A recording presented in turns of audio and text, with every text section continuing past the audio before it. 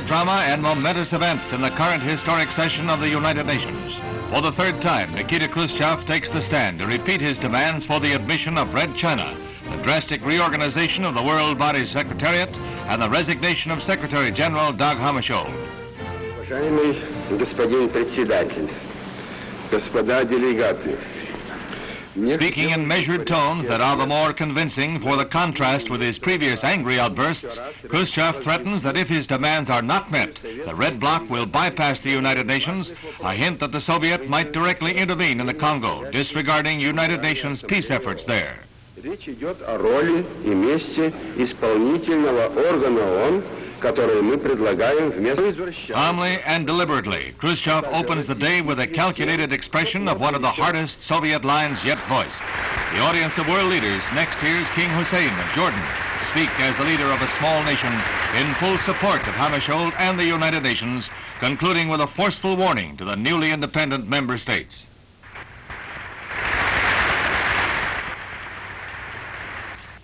We do not forget our long struggle for liberation, nor could we support existing injustices being committed by some members of the free world. But in the setting sun of the old imperialism, we are not blinded to the new imperialism of communism, one far more brutal, far more tyrannical, and far more dangerous to the ideals of free people, to the concept of nationalism than this world has ever known. Concept of nationalism than this world has ever known.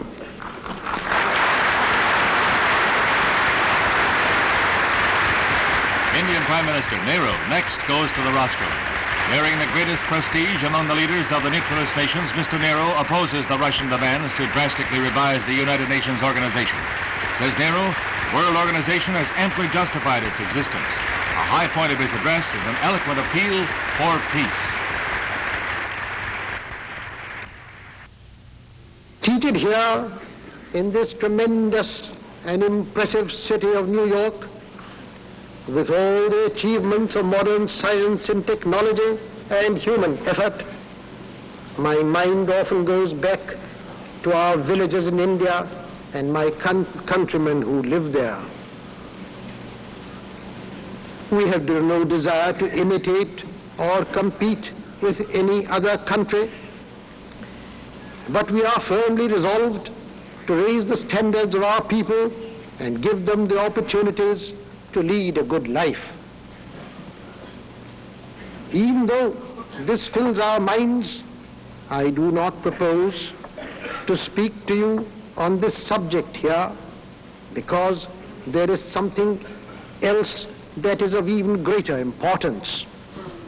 That is peace. Without peace, all our dreams vanish and are reduced to ashes.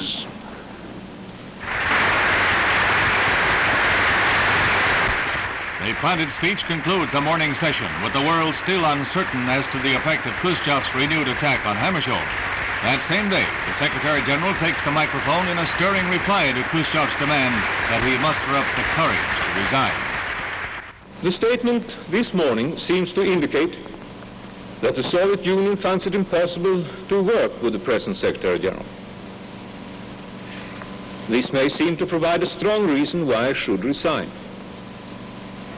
However, the Soviet Union has also made it clear that if the present Secretary General were to resign now, they would not wish to elect a new incumbent, but insist on an arrangement which, and this is my firm conviction based on broad experience, would make it impossible to maintain an effective executive.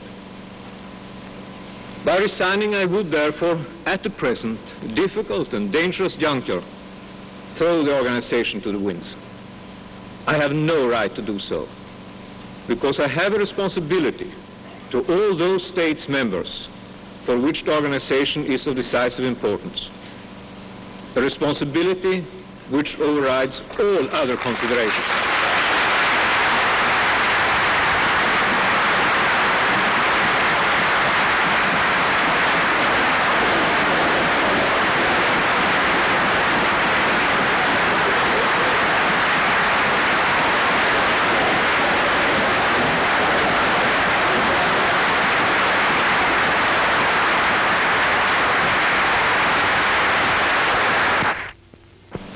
shall remain in my post during the term of office as a servant of the organization in